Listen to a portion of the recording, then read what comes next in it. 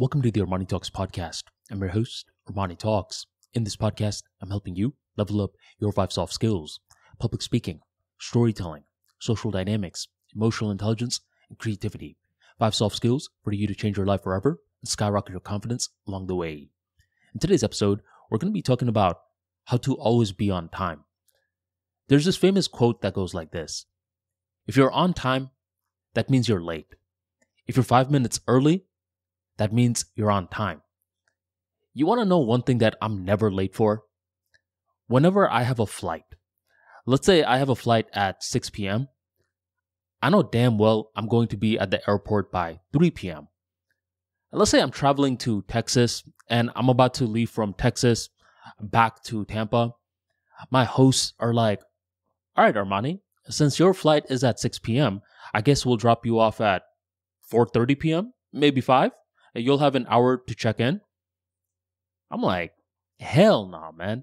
I'm going to go at least from 2 to 3 p.m. I need a couple of hours for one main reason: paranoia.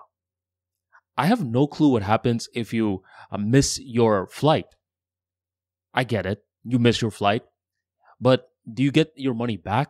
I mean, do you now have to go back to your host and say, hey guys, I know we just had this long goodbye a couple of hours ago, but I missed my flight. You mind if I could stay with you for another night so we could have another long drawn out goodbye tomorrow?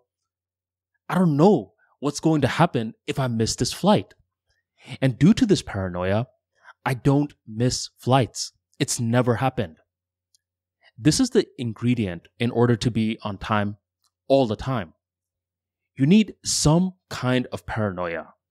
And I'm going to illustrate this for you right now. How often are you late to the job that you currently have? If you've been in the job for a couple of years, chances are you're late a lot of times.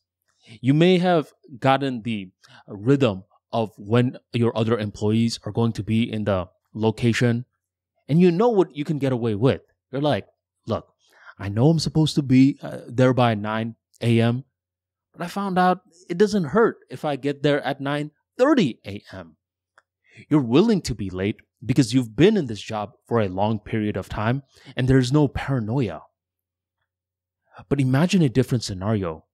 Imagine that you are currently out of a job and you've been desperately looking for a job for the past 6 months, but each month you're met with rejections. Finally, by month 7, there's an potential employer that calls you and says, okay, this Friday, we need you to be here by 2 p.m., but preferably by 1:45 p.m., because the person that you're going to be meeting with is going to be the guy that most likely is going to hire you or decline you. And this person loves people who are early. Now there's pressure because you've been out of the job for a couple of months now, and you are finally being given that opportunity. Due to this pressure, you're not going to show up exactly at 1:45 p.m. Instead, you're going to time it out in a certain way where you show up at 1:35 p.m., 10 minutes early.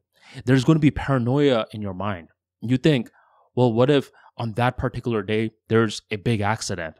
I got to prepare for that. What if I am getting to my car and there's a bird that just poops on me?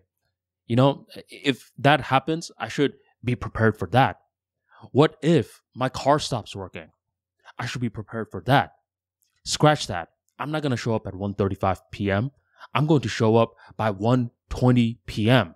I'm going to be super early just because I'm paranoid. And since I'm early, that automatically means I am on time. Paranoia is the main ingredient in determining whether or not you're going to be on time. If you don't have paranoia in regards to the task, then you're going to accept being late. But if you have paranoia in regards to the task, because there's a lot of pressure involved, then you will always be early. And some say being early is being on time. Thank you very much for joining the ArmaniTalks podcast, and I'll catch you next time.